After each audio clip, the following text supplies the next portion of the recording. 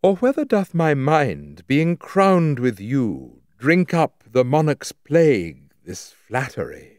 Or whether shall I say mine eye saith true, and that your love taught it this alchemy, to make of monsters and things indigest such cherubins as your sweet self resemble, creating every bad a perfect best, as fast as objects to his beams assemble? Oh, 'tis the first, 'tis flattery in my seeing, and my great mind most kingly drinks it up. Mine eye well knows what with his gust is greeing, and to his palate doth prepare the cup. If it be poisoned, 'tis the lesser sin, that mine eye loves it, and doth first begin.